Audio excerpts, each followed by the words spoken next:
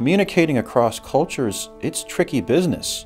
Relationships both begin and end and succeed or fail one conversation at a time. An ability to figuratively, is a metaphor of course, to put on someone else's glasses and view the world the same way they do is a foundational aspect of becoming a good communicator.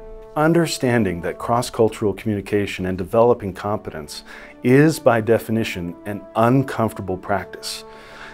It's very uncomfortable when you visit another part of the country and you don't fully understand the customs and courtesies.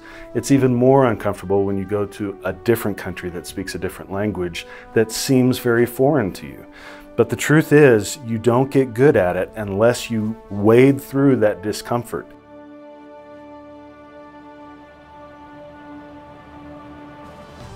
People readily identify you based upon the way you look, the way you act, and how you sound when you talk. If you can, in the first, say, 20 to 30 seconds of that interaction, perform the greeting appropriately, effectively, politely, that emergent interaction, that conversation will trump any previously held negative stereotypes about Americans in general.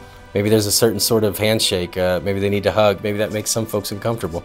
And the one thing I would say that's, again, really important is to get the greeting right. Even if you don't think you're going to have time to master Dari or Pashto before you go to Afghanistan, if you can at least memorize the greeting, I think that would be really, really important. It would go a long way to show respect to someone.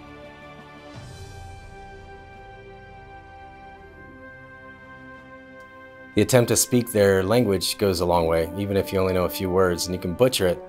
If you try to speak a little bit, of course, they receive you a little more. Studies show anywhere between like 60 and 80% of our communication is nonverbal, especially what's perceived. And you'd be amazed how much of communication you can actually accomplish through nonverbals. And research over the past few decades has shown that often when it comes to the communication of respect, that again, it's often not what is said, but how it's said that can be perceived as disrespectful. So that includes things like volume and intonation, pitch, silence, and things like that.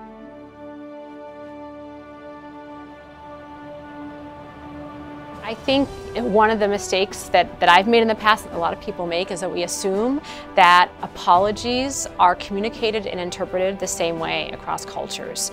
I think there are many different languages of apology and different expectations that people have. But again, learning how people prioritize what an apology needs to sound like, I think can go a long way. That's one of the mistakes I've seen service members when I was in Iraq and in other places, that you're going to do what I say, and doesn't matter if I'm in your country or not, because I'm an American, because I'm a service member, that's what you're going to do. So we found that was a huge blockade to successful communications. One of the best things that you could probably do is acknowledge that you made a mistake to begin with and ask what you can do to make it better. But I think we can move much further past that.